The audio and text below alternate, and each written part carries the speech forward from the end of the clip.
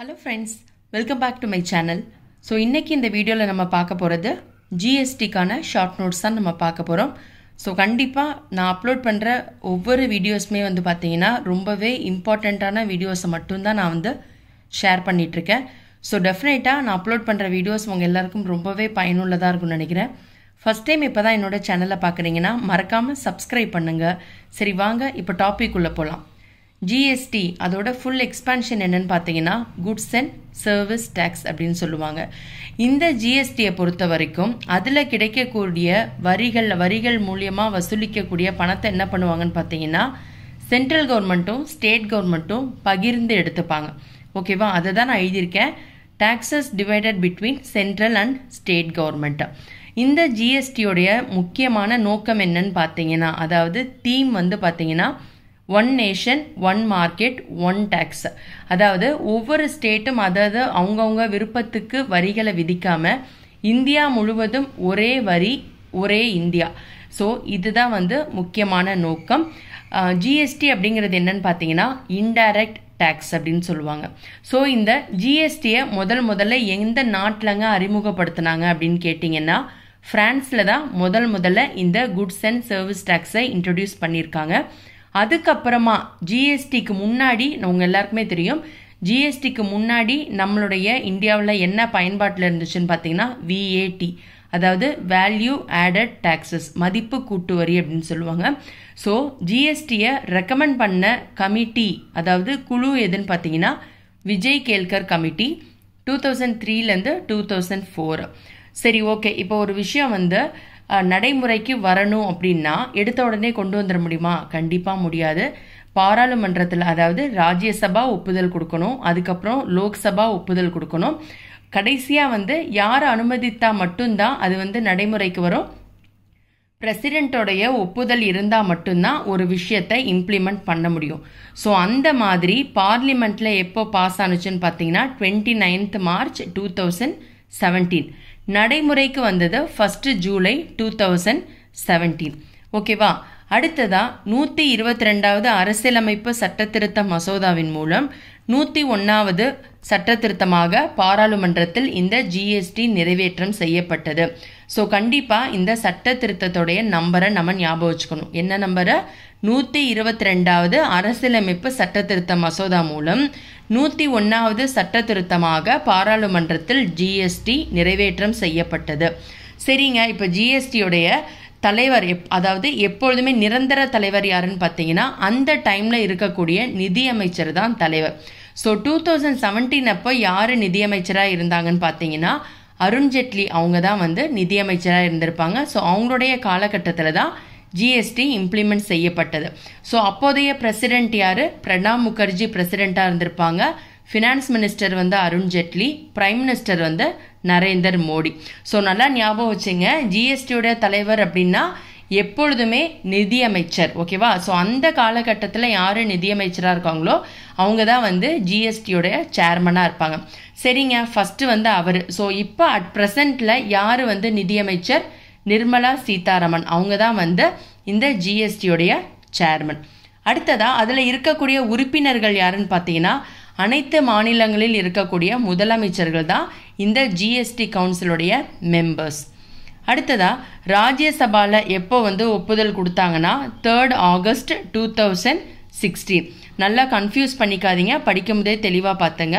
பார்லிமெண்ட்ல எப்போ பாஸ் பண்ணாங்கன்னு பார்த்தீங்கன்னா 29th March 2017.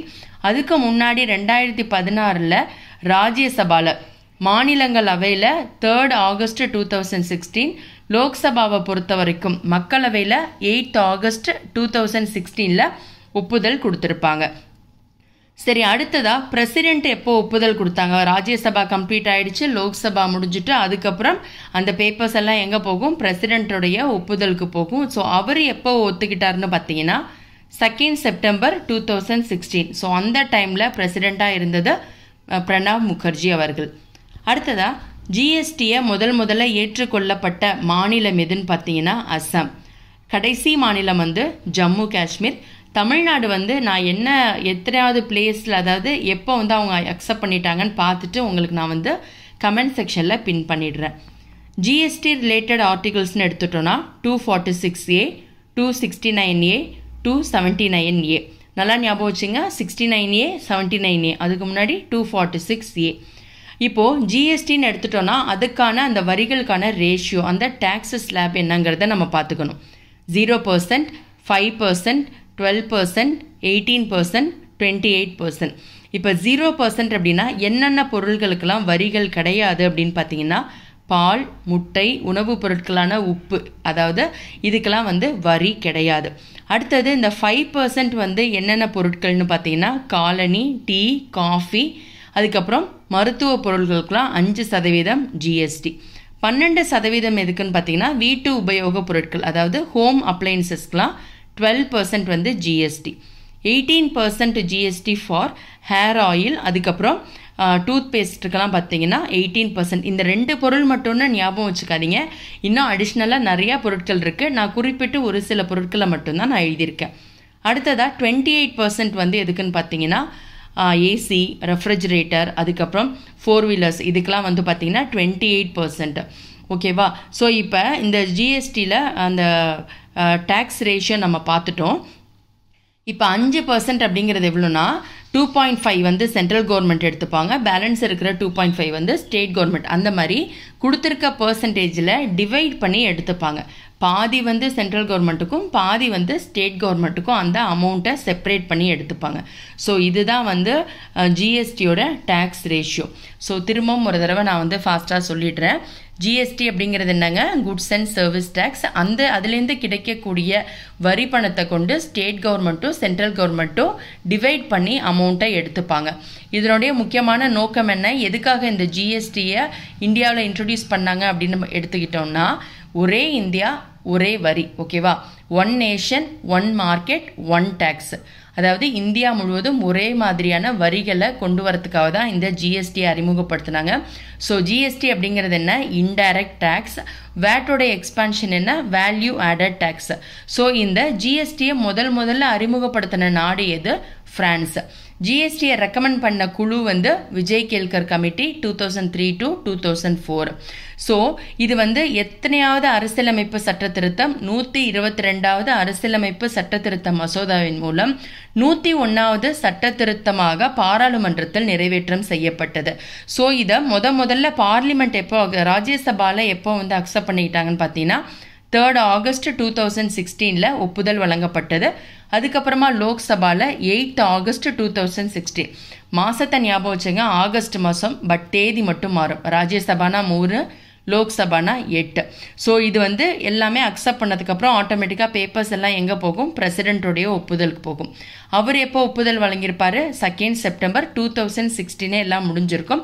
ஸோ அதுக்கப்புறம் பார்லிமெண்ட்டால் முழுமையாக ஒப்புதல் வழங்கி அது நடைமுறைக்கு வந்தது எப்போன்னு பார்த்தீங்கன்னா 29th March 2017.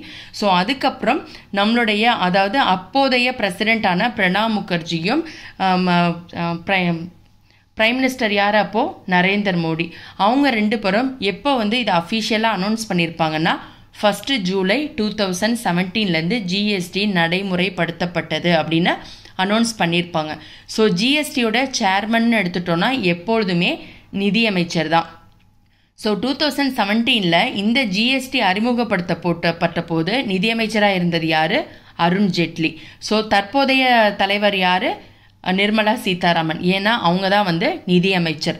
இந்த ஜிஎஸ்டியில் இருக்கக்கூடிய உறுப்பினர்கள் யாருன்னு எடுத்துட்டோன்னா அனைத்து மாநிலங்களில் இருக்கக்கூடிய முதலமைச்சர்கள் தான் எப்பொழுதுமே இதில் உறுப்பினர்களாக இடம்பெறுவாங்க.